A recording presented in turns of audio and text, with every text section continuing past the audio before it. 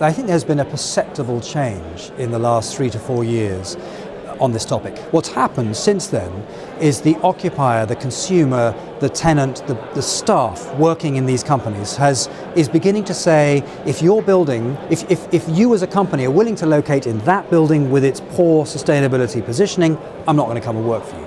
I'm going to make that active decision. My brand is being affected by your brand, and if your brand is being affected by a poor building, I'm not coming to you.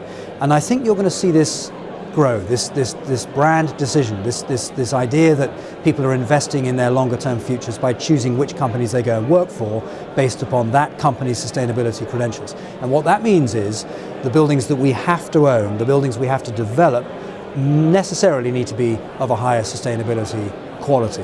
And as a result, we're investing immense amount of time in ways that we can reduce our carbon footprint, reduce the embodied carbon, and make sure that we're delivering buildings that will meet those employers' objectives and their own staff objectives. And that's a big change.